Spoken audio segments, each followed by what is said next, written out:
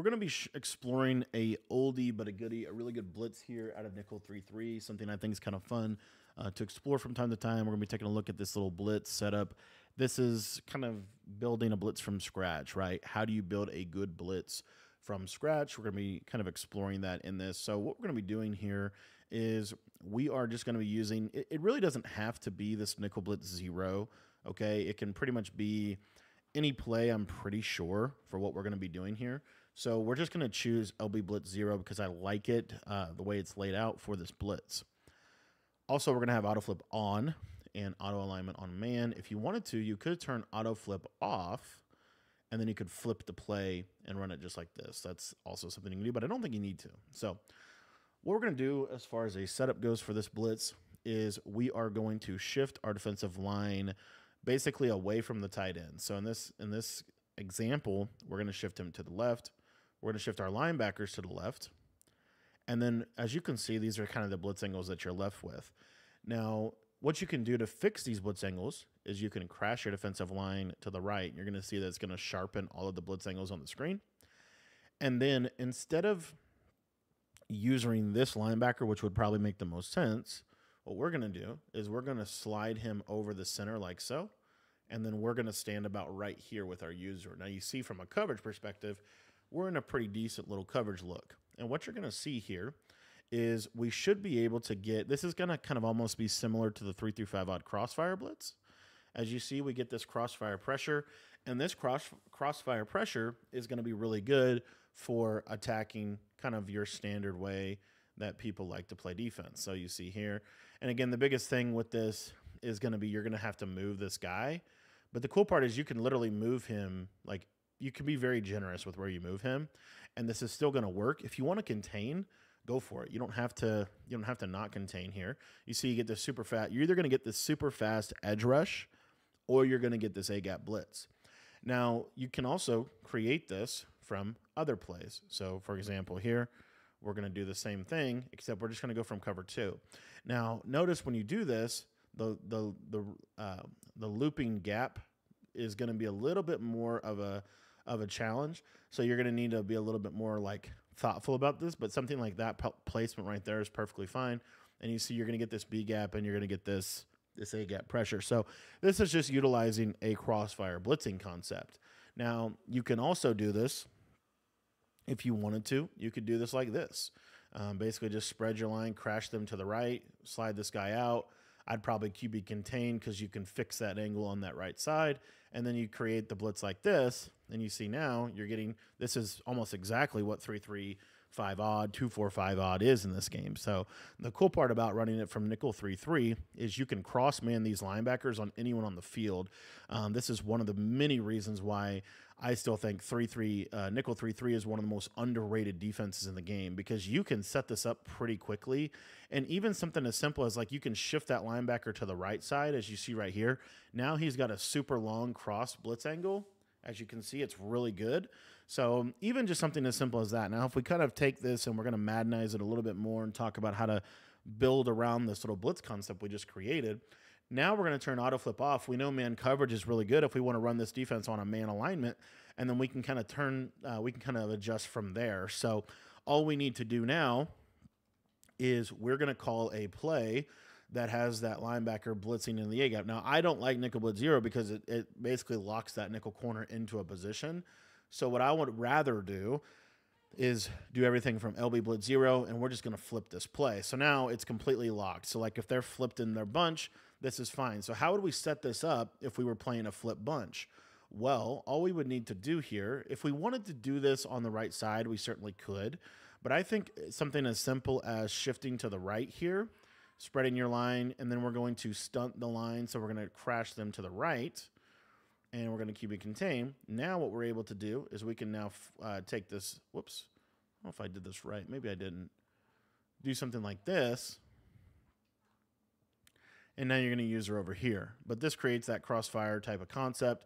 Not as good to that side. I think we might need to flip it just because it's going to flip the blitz angle of the linebacker. So if they flip, you flip. Let's take a look at that. You see here, now we crash right, and now you have a better blitz angle here for this defender. And then we would want to actually crash. Let's crash this way. There you go. There. So something like this, you're kind of building around that crossfire.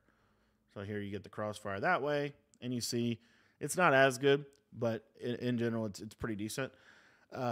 Okay, so now let's say, okay, we didn't like that, how that looks, so we're going to actually just send it off the left side every single time. So the way you would do this is you would spread your line, you would crash them right, you would shift your linebackers to the right, and then you would contain. And then all you would need to do is just drag this guy essentially wherever you want him to come from. I would probably advise coming, like, you know, basically from that position about right there. And then from there, you basically just set up your defense, right? So you can just sit here like this, and you see you're going to have, I mean, that's a screamer. That's a really good blitz.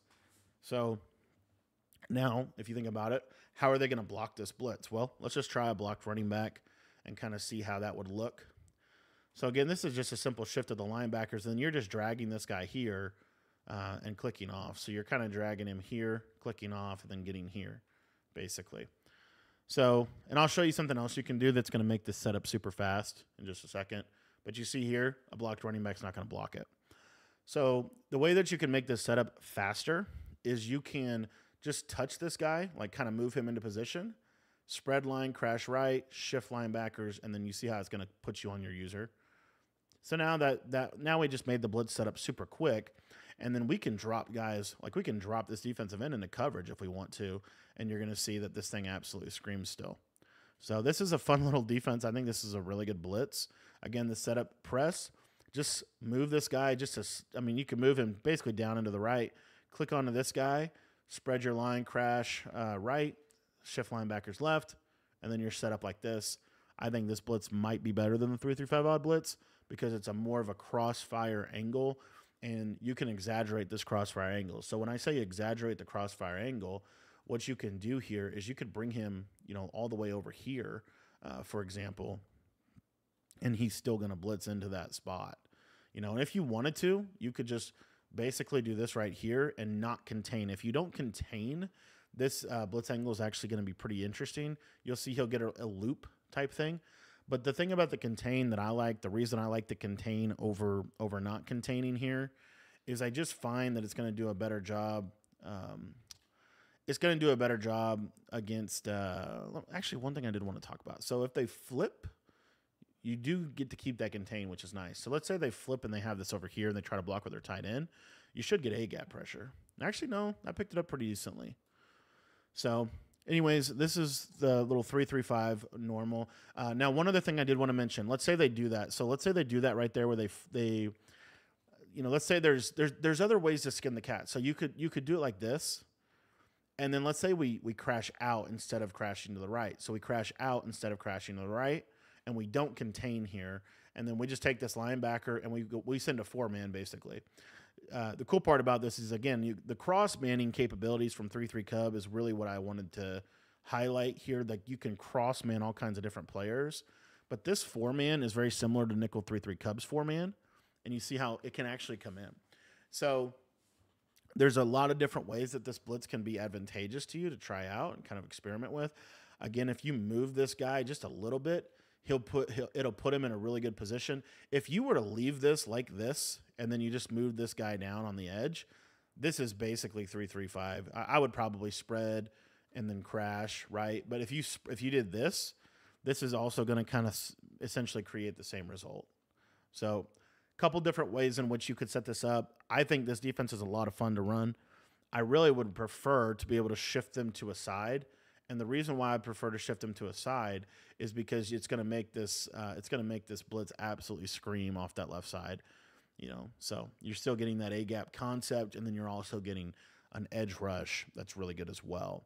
You can leave them spread if you wanted to do that. I think that this would be a little easier to run on, and we're always going to be sending it off this right side anyway. So just doing something as simple as this right here, this is going to scream. You know, you're going to get this nice crossfire blitz angle. I forgot to crash, which is why it didn't scream. But you're going to get that nice crossfire blitz angle, and then you're also going to have the potential for this linebacker on the left. So you see here, kind of take the center that way with you. That time we got to disengage A-gap. So pretty nice little pressure. I think there's a lot you can build around, but it's just a new way to run the same stuff, right? It's a new way to run 3-3 cub, or 3-3, I'm sorry. And if you want to run it like it's 3-3 cub, then just crash out. And then if you did that, if you crash out, you still have this A-gap blitzer. So you can leave him like this, or if you want to crossman him, you can. So let me show you why this is really good. So let's say, you're running it like this. You're going to get that A-gap, and you're going to get that edge pressure. So that's another reason why I think this is really effective. Let me show it one more time what I'm talking about. So if I was to shift right the line and shift the linebackers left, or shift the line left, shift the linebackers left, and then crash out, what this creates is it creates a blitz that's very similar to the 3-3 cub. This is a 5-man blitz, but now you have this A-gap blitzer. So the cool part about the A-gap blitzer is he'll take the running back, as you see, and then that blitz will still screen. So, now they're in a position where this blitz is really going to give them problems. And then there's all kinds of things that we can do from a coverage perspective as well, But as you see there, that was a blocked tight end, blocked running back, doesn't pick it up. And then if we wanted to put a coverage behind this blitz, we could do something like, something simple like this. And then we have crossband capabilities of all these linebackers on the field. So I could take this linebacker on the left, and I can man him up on anybody on the field. That's what 3-3 is so good about. So if you can find a way to blitz from this, it's going to make it good. 3-3 is the formation that is most equipped to handle the majority of the meta formations that you're going to face. So I think nickel 3-3 is 100% back with this blitz right here. And the cool part about this blitz is it allows you to do it from LB blitz, which allows you to have really good alignment from a man coverage position.